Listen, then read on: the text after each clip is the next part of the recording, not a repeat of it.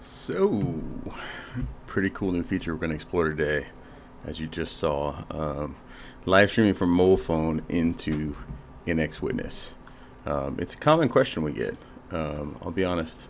A lot of people ask us, how do we do this? And there's a pretty simple answer. Right, so let me pull up my webcam again.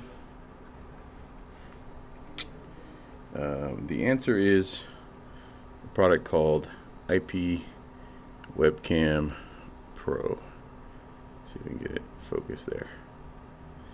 So all you need to do is download IP Camera Pro, IP Webcam Pro, and then put get the app on your phone. Make sure you're connected to the same local area network as your server application, and then here on the application, you can see right here there's a button called Start Server. When I click Start Server here, then it's going to start a IP cam stream, and then that camera is actually going to come in as an OnVIF stream inside of Nx Witness. So it's pretty straightforward. They have options for increasing like the resolution and the quality. If you go to the camera settings, you'll see here's a web page, right?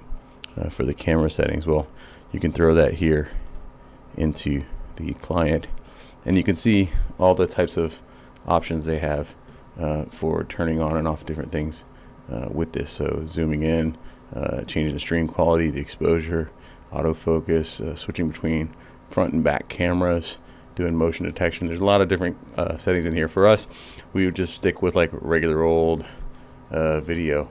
For me, the most important thing is really what the resolution is of the camera itself. And there's sections where you can come in here and change it. So if I wanted to modify it to be 1920 by 1080, I could.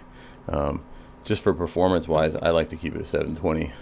It's really for walking around and kind of showing how the office looks. You can see the latency on it is pretty low. So IP Webcam Pro works right away with any Nx Witness system because of its OnVIF implementation.